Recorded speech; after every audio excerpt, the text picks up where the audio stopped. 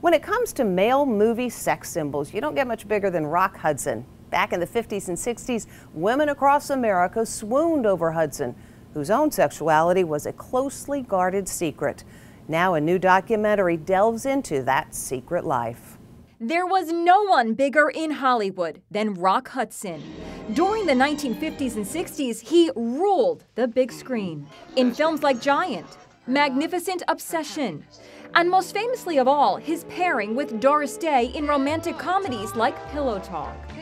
Am I going to see you tonight? But Rock Hudson was also living a secret double life as a gay man. He went to great lengths to hide his sexuality, even marrying his agent's secretary to provide him with cover. He was a creation of the studio system, and he was a valuable product that needed to be maintained and protected. Stephen Kayak is the director of the new HBO documentary Rock Hudson, All That Heaven Allowed, now streaming on Max. He found a way to really be comfortable with the two lives. Rock Hudson's last major role was on the 1980s hit show Dynasty.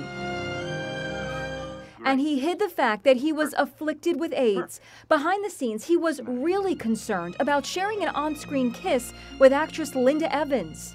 She spoke to CBS Sunday Morning.